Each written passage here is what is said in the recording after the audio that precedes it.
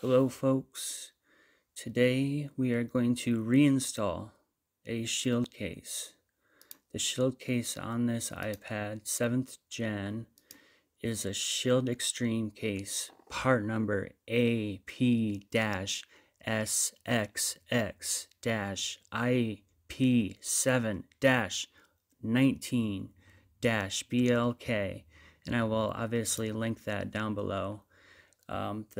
The iPad has been used by kindergartners for about 8 months now, and as you can see, it's still in really good shape. I did clean it off for a little bit, but as we get into installing it, I'm going to show you first what you're going to do is line up the top and bottom, obviously, and as my fingers just pointed out, you're going to loop it around the top of the iPad from front to back, just like I'm doing right now, and then line up the back from top to bottom.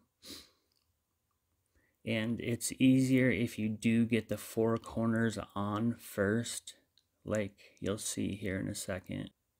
And when you get these four corners on, just go around and flip the lip over from the back to the front. And this is probably one of the easier iPad cases to put on. It's pretty simple. And now I'm just going to check out to make sure everything lines up, and it did. So it's a pretty simple iPad case to put on. Make sure that the touch still works, and it did. Now here's the issue that we come into with this iPad is it was used by kindergartners, so the stand does work pretty well.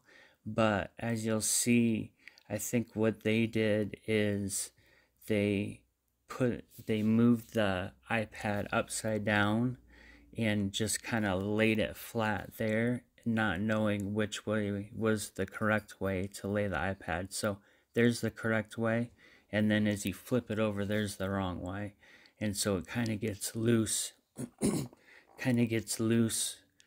when you lay that flat, when you lay the stand flat, as you can see, like that.